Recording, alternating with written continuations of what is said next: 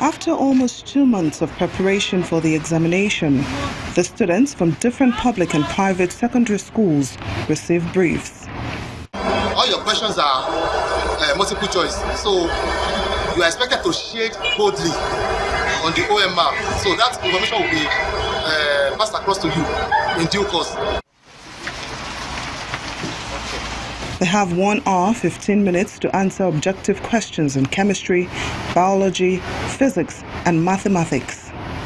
Interswitch Group has initiated the Spak National Science Examination to broaden the horizon of science-oriented students, preparing them for a brighter future. We want to support government's actions as a corporate organization. We know government can't do this all alone, and we want to help government with this intervention to try and reward and promote STEM education in Africa. Because if we're eventually going to get to where we are as a country, we need to equip our young students, or our students and young Nigerians or Africans, with the right skills and mindset to get there.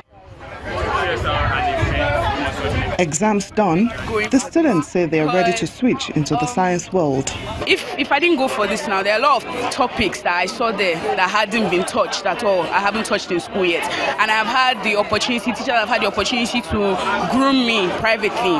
So now I have a better understanding. If I do not want to do it, I already have a bit of knowledge. It's easier, it's simpler for me to do it. So I'm really appreciative for this. I participated in the exams so that I could find a better way of learning and exposing myself to science as a subject.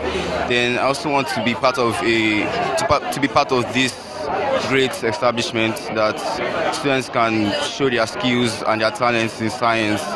The best student in all the subjects will receive a reward of 7.5 million naira and a 5-year scholarship, while the second best will take home 4 million naira and a 3-year scholarship.